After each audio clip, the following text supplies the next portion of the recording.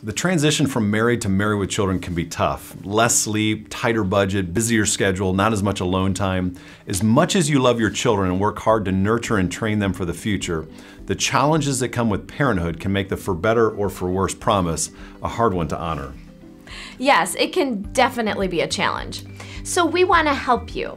We want to help you build a God-centered marriage instead of a child-centered or me-centered marriage.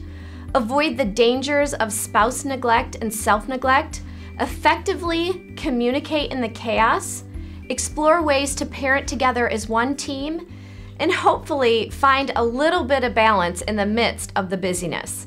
And of course, there's a whole lot more. Our brand new book, For Better or for Kids, is about remembering that children may join us in marriage, but they don't have to come between us in marriage. We can make a vow to love our spouse with kids in the house.